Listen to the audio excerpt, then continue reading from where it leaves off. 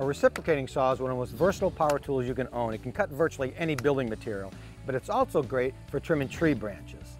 Now you can use a standard reciprocating saw blade to cut tree branches, but you'll get much better results if you use a pruning blade. Most people don't realize that they sell pruning blades specifically for the reciprocating saw.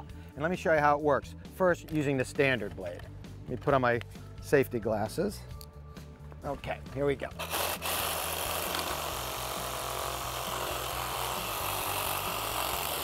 There you go. Now that was pretty quick, right? Maybe 8 or 10 seconds.